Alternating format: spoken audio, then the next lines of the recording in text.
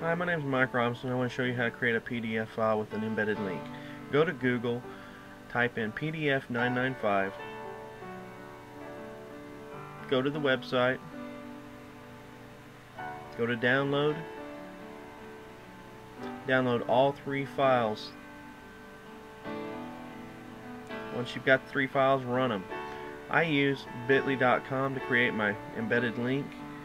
Here is my Word file, and I've installed the PDF 995. I'm printing.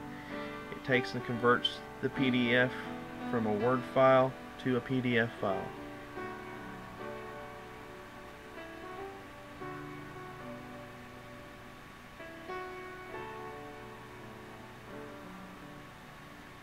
Once it's done creating the PDF file, it'll bring up your completed PDF, and you can take, and once you've got that, you can click on the link and it will take you to whatever link you've created. It's a great program, help you a lot. Thanks a lot for watching. Bye bye.